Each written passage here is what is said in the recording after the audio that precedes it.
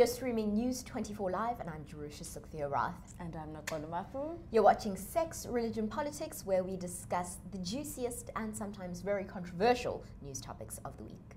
Knox, thanks so much for joining me today. Always a pleasure, always a pleasure. Now, we know that you're not really supposed to talk about sex, religion, or politics, but we're South Africans, it only makes sense. Exactly. It only makes sense. So let's get straight into it. And unfortunately, the first topic that we're talking about is the furthest thing from sexy at all. In fact, it's so disturbing. Won't you introduce it to us? Absolutely. So we heard there were allegations that Bill Cosby was being accused of having raped a number of women during his career.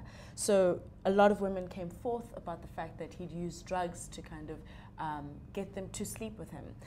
So recently we found out that it was actually true when documents came out that he actually admitted to having taken prescription medication to seduce these women. So if we look here, there's a CNN report where we get a sense of what it is that he admitted to, and we can maybe go into what people think. With the release of excerpts of that 2005 deposition, it's Bill Cosby's own words that provide the strongest evidence so far for more than 24 women, alleging the 77-year-old comedian drugged and raped them. In it, Cosby admitted to having 7 prescriptions for Quaaludes. He was asked, when you got the Quaaludes, was it in your mind that you were going to use the Quaaludes for young women that you wanted to have sex with? Cosby responded, yes.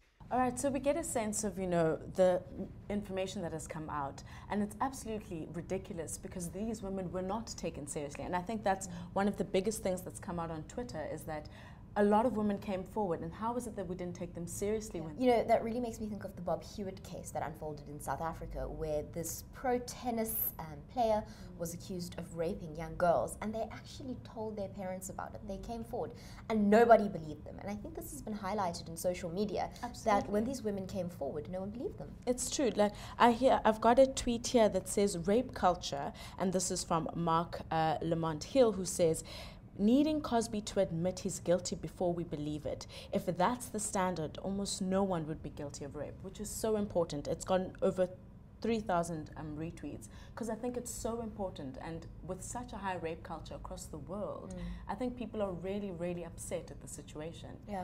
I read a very interesting article this morning, and it was focused on Bill Cosby's wife of 50 years, who after all of this is still absolutely adamant that her husband didn't do anything wrong.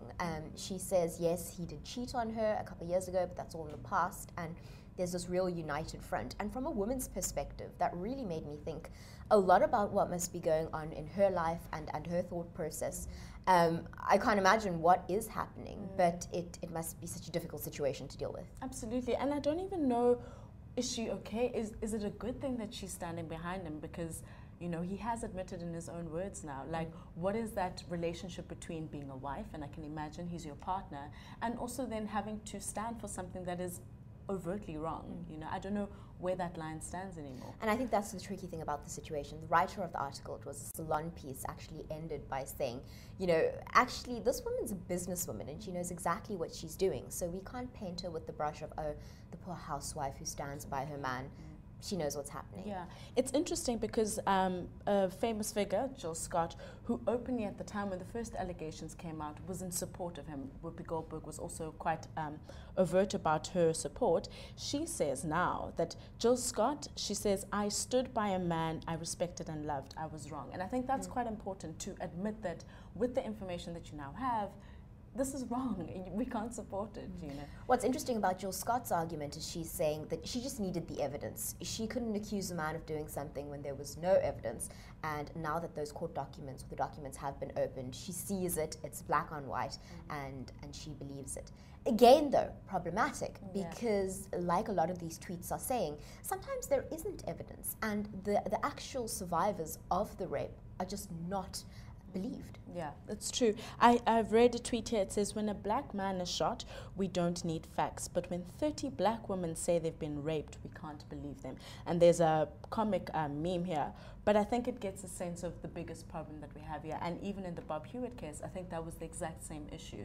So I don't know. Is this a victory? I'm not too sure. I don't know what you think. I think that it will be if there is some criminal prosecution happening and if, you know, the law runs its course when it comes to Bill Cosby.